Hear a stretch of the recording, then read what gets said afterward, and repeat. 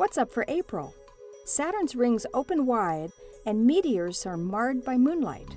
Hello and welcome. I'm Jane Houston Jones at NASA's Jet Propulsion Laboratory in Pasadena, California. Bright golden Saturn rises in the late evening, early in the month.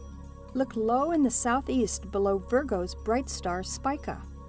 Saturn's north pole is now tilted towards Earth, giving us the best view of the rings since 2006. The rings are tilted 18 degrees now and will be 22 degrees open by year-end.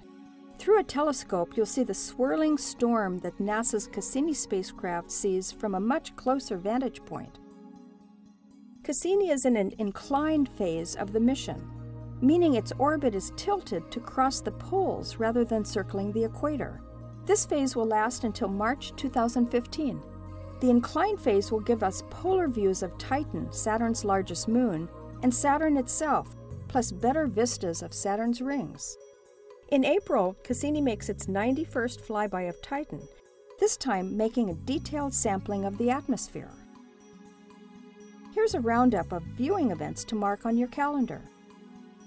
On April 4th, comet Pan-STARRS passes by M31, the great Andromeda galaxy. It will be visible only through telescopes, if at all. Jupiter begins the month halfway up in the western sky at dusk, but drops to only 20 degrees above the horizon by month's end. On April 13th, the Moon joins the pretty star clusters of Taurus, the Pleiades and the Hyades, and it joins Jupiter the next night, the 14th. The Lyrid meteor shower peaks on April 22nd, but a bright moon will mar the view. On the 25th, Saturn appears to the Moon's upper left.